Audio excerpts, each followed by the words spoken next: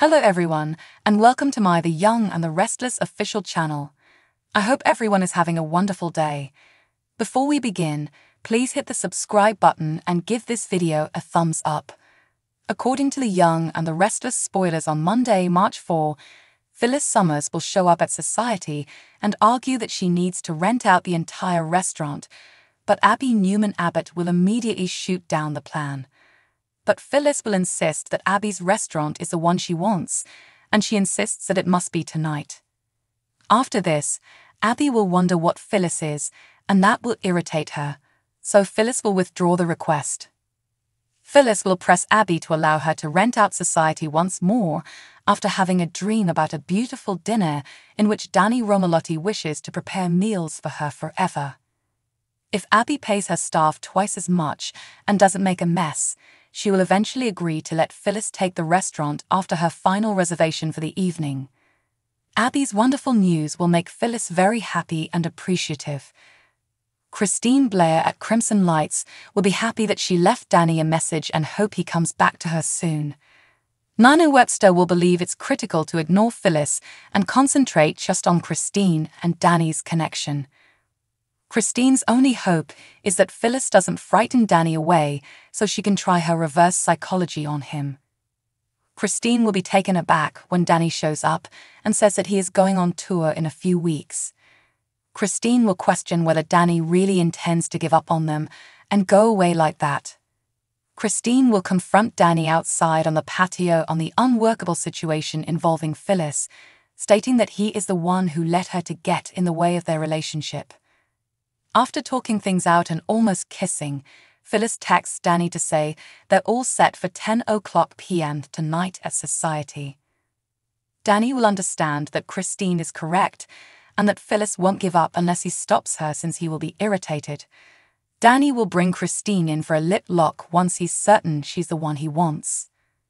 When they return to Society, Abby is dubious of Phyllis's intentions while she seems thrilled about her big night with Danny.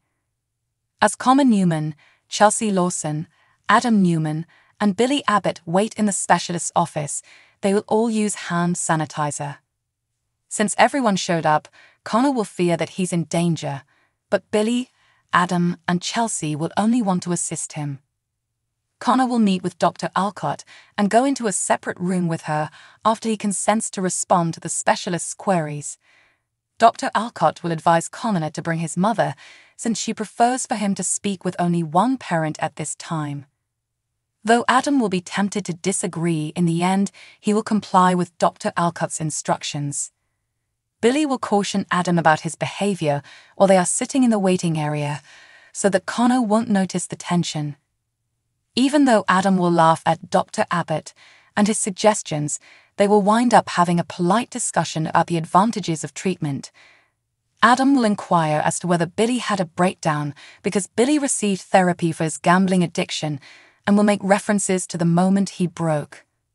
Adam will remember how Billy published the expose on him a few years ago when Billy diverts the conversation from that topic. Adam should probably give Billy credit for helping him deal with his suppressed childhood memories. As they set aside their rivalry for a little while, Billy and Adam will really make a bit of progress. Next on Monday's Y&R, Dr. Alcott will encourage Connor to talk about his persistently unsettling and trouble concentrating figureful ideas.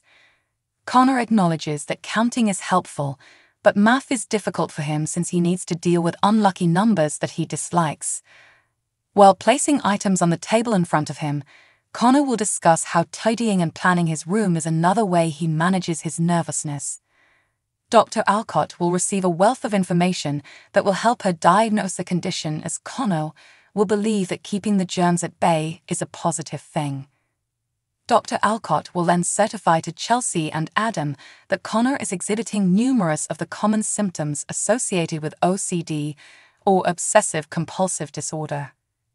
Dr. Alcott will clarify that while there is no cure, she will provide Adam and Chelsea with all the information they need to create a plan for Connor. When Chelsea and Adam arrive, Billy will give Connor a fist bump and commend him on his bravery back in the waiting area. Adam and Chelsea will provide updates on Connor's OCD diagnosis, since he will beg for explanations for what is happening to him. Connor will give them a group hug after Chelsea and Adam reassure him that he will receive therapy and that everything will be okay. At the conclusion of Monday's broadcast, there will also be a PSA about children's mental health. Spoilers for The Young and the Restless indicate that, although Connor has a long journey ahead of him, love and support will be abundant. Seth reverses Jordan's position, according to The Young and the Restless. Spoilers for Monday, March 4. Meets Mamie Johnson, Amanda Sinclair, Summer Newman and Chance Chancellor look great. Aside from that, Phyllis Summers might be able to convince Danny Romalotti to have one last affair, but is this really it? Sneak peek. Seth's daring move from The Young and the Restless. Seth and Jordan will connect once more, according to Y&R. Spoilers for Monday, March 4.